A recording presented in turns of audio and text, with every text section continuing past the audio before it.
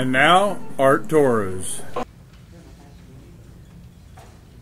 The issue of economics is something that I've never really understood as well as I should. That's John McCain talking to you and to America. He voted against a minimum wage increase. He voted against protections for workers' overtime rights, UAW. He opposed extending federal unemployment if you're out of work. That's John McCain. Even Republicans who are out of work want to get benefits. They're fired from a job. Even Republicans or independents want to get unemployment benefits. He opposes that. That's John McCain. He opposed reauthorizing and providing insurance for millions of uninsured children. That's John McCain. He's George Bush incarnate. He voted to eliminate vaccines for the children's program, saying it was too costly. He voted to cut billions from Medicare. Billions from Medicare. Yet he's very quickly to support Bear Stearns to make sure they stay whole to the tune of billions of dollars. Yet when someone needs prescription drugs, he voted against the ability for seniors to have access to lower prescription drugs. I don't care whether you're Republican, Democrat, Independent, Libertarian. If you're sick, you ought to be entitled to get the best drugs possible at the most reasonable price. Yet this senator, who wants to be president of the United States, would deny you that if you're a senior citizen. He voted to pave the way to drill in the Arctic Wildlife Refuge. I don't believe in offshore drilling.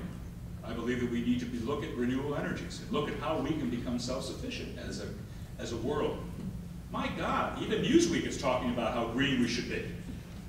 And yet this guy is in the 18th century in terms of dealing with our environment. Keep in mind that his 96-year-old mother was kept out of photo opportunities because she looked younger than he did.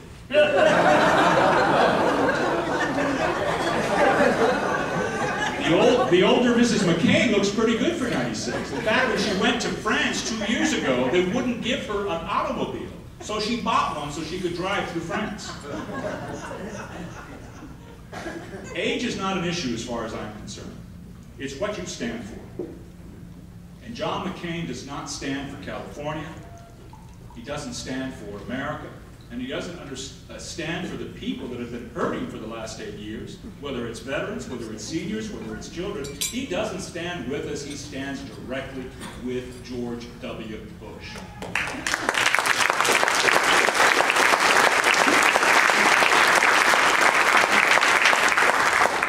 And finally, I do got to get going. Finally, I'm amazed at all this debate over Reverend Wright and Barack Obama.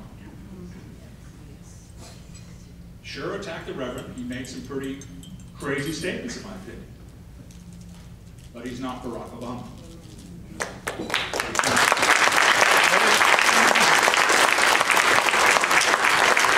The media made this senator, and I've known Barack since he was a state senator in Illinois. They made this senator appear as if he were a racist, a white racist, et cetera, to the point where he had to give a speech on race. All because of this minister. Yet let me tell you of the recent minister that endorsed John McCain. And the press hasn't talked about this guy that much, except finding a piece yesterday in the New York Times. And let me tell you who this reverend is.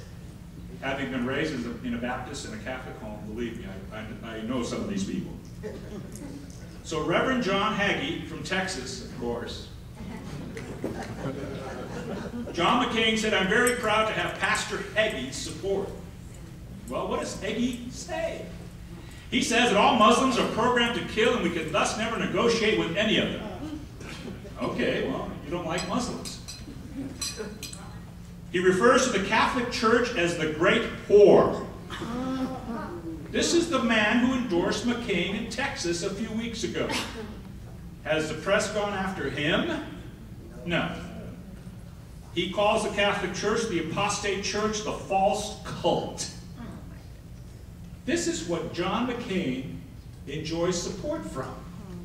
And yet no one goes after him. What else has this guy said? Well, let me tell you what this reverend says about women. And I know he's not John McCain. but neither was Barack Obama and Jerome Wright. On what makes a good wife? She must be pure, chaste, honorable, who loves her children, cares for her parents, and shows hospitality to all.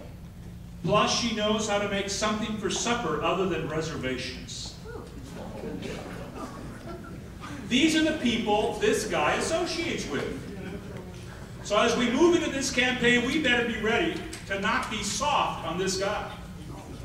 We better be ready that we are not going to be swift-boated again. We better be ready to take on this issue. And that's why I want to make sure that you are armed in a nonviolent way, of course, with the information at your beck and call so you can refute people who say that John McCain is a great guy. Well, I know people who know him, and he's a pretty good gambler. Loves to play craps in Vegas. That's fine. As long as it's not my money, that's fine. Swears pretty well, that's fine with me. But voting against vaccines for children, voting against Medicare, privatizing Social Security, voting against our environment, voting 89% with George Bush, that's not fine for America. There's a reason people are active today, and that's because of what the last 8 years have done to us. It's no accident that Barack and Hillary have encouraged the enthusiasm that they have.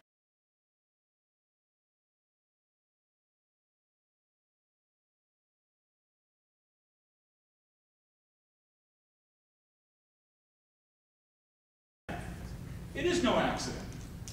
It is no accident that modern Republicans and independents will vote for a Democrat for the White House in 2008. We just got to make sure they understand why and why we're different. And that's why I'm proud to be here in Tulare, to make sure that you get the message.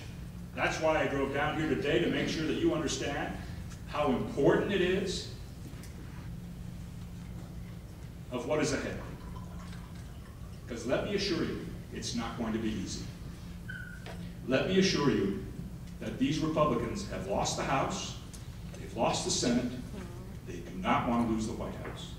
And they will do anything, as we know, to keep their fingers on that House. And we have to do everything we can, even if rigor mortis sets in, to remove that hand from that White House.